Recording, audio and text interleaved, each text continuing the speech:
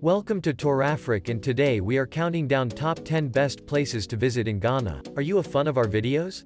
Be sure to subscribe to Tourafric and ring the bell to be notified about our latest videos.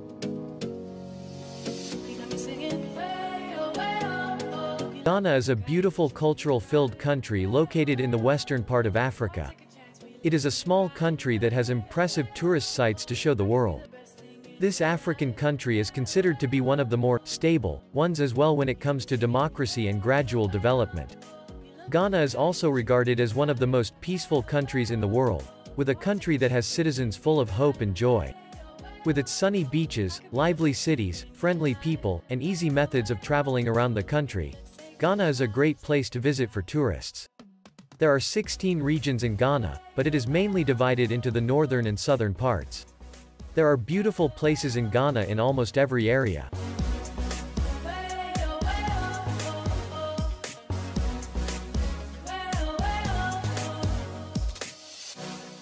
Number 10. Kakum National Park. Considered the nation's park, Kakum National Park is a destination that every tourist must see.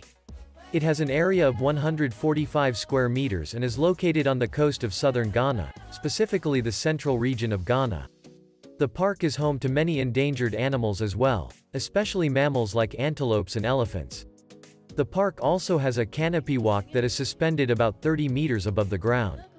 The canopy walk can sometimes be scary if you are trying it for the first time, but if you have a sense of adventure, it shouldn't be a problem. It provides a view above the trees and allows you to appreciate the surrounding nature.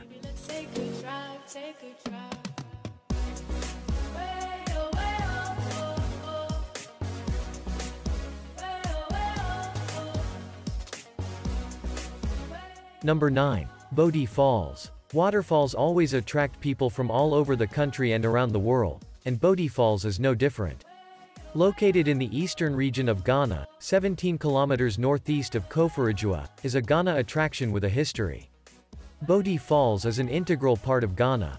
According to history, Bodie Falls is a twin waterfall, specifically male and female, which represents the upper and lower falls. The locals believe that when the volume of water from the falls becomes high, it means the two falls are mating, so a mating ceremony is organized. A rainbow is usually formed during the ceremony when there is a continuous splashing of water.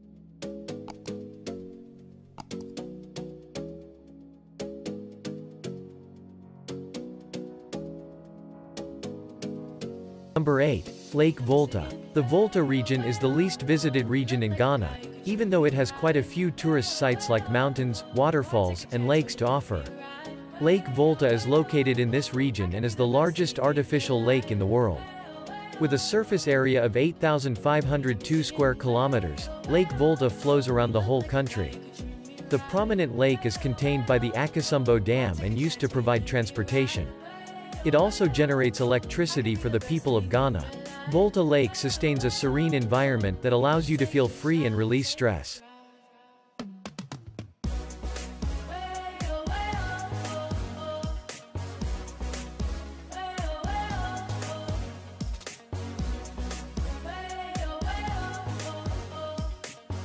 Number 7. Aburi Botanical Gardens. Since Ghana is located in Africa, the country and nature benefit from the warmer climate, making the Aburi Botanical Gardens one of the most attractive sites in Ghana. The gardens were officially opened in March 1890 and are located in the town of Aburi, hence its name, which is about 30 kilometers north of Accra in the eastern region of Ghana. The gardens have a land size of 160 acres, with 157 acres reserved and the 3 acres developed into basic infrastructure. Visiting the Aburi Gardens is a calming journey that can take your mind off the stress you might be going through in life. Because it is approximately a 45-minute drive from Accra, you can easily travel here to have a picnic with your family and enjoy what nature has to offer.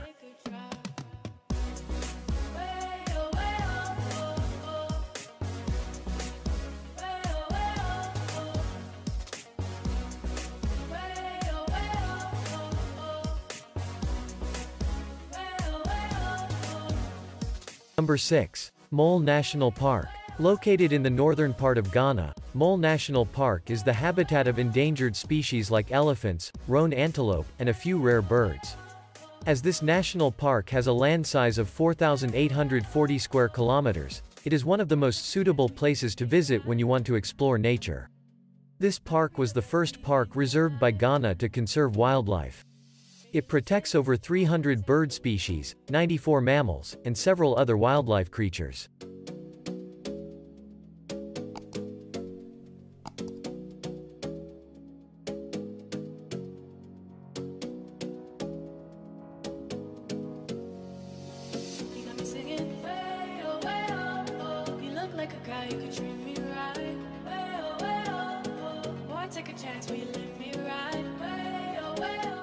Number 5. Labadi Beach. When you visit Accra, you will find that the coastline is full of popular beaches that are great places for relaxation and entertainment.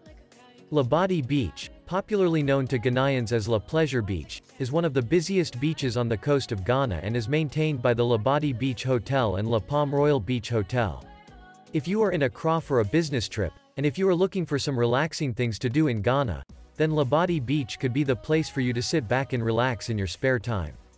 During the weekends, people crowd the beach to enjoy themselves, playing games, horseback riding, and dancing to loud music in the background.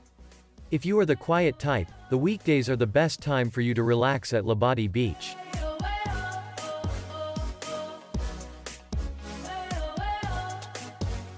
Number 4. Wheelie Waterfalls. When you desire a serene place to visit so you can have a pleasant, relaxing time, then the best landmark to see is a waterfall. In the Volta region of Ghana, a 5-hour journey when driving from Accra, you can find Aguamatsa Falls, also popularly known as Wheelie Waterfalls. Wheelie Falls is recognized as the highest waterfall in Ghana and West Africa, making it a top tourist site and one of the most beautiful places to visit in Ghana. You can engage in lots of activities when you visit the Wheelie Waterfalls. For example, you can choose to relax by enjoying the flow of the falls or by swimming in the water. If you want to challenge yourself, you can go hiking with a guide to the top of the falls. At the top of the falls is the Shrine of the Lesser Gods, which is believed to have been brought from Togo by the village ancestors.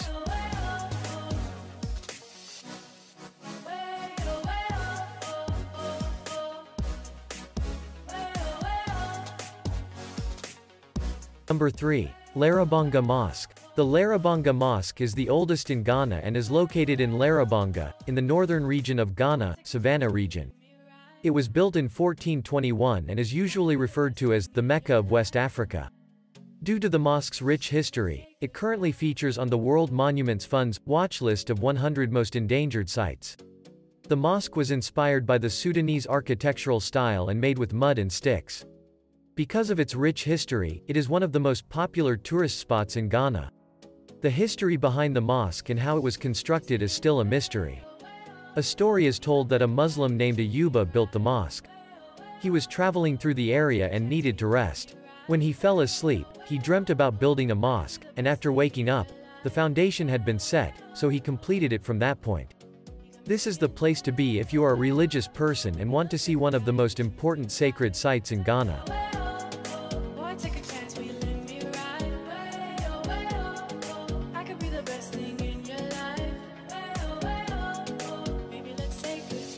Number 2. Cape Coast Castle. The Portuguese constructed this castle on top, just like the Elmina Castle, but this one was erected in 1555. The castle was built for trading in precious gold but was also later used for slavery. During that time, Ghana was called the Gold Coast because there was gold everywhere in the country. This is what lured the Portuguese to come here, and later on, the British. The Cape Coast Castle is one of the sites to visit when you are in the central region. You can go to the Door of No Return, which is one of the features of the castle with an interesting history. It is believed that the colonial masters transported the slaves from the castle to the ships through this door. No slave has come back alive after undergoing this experience. Properly exploring this place will inform you about the impact of slavery on Ghanaians.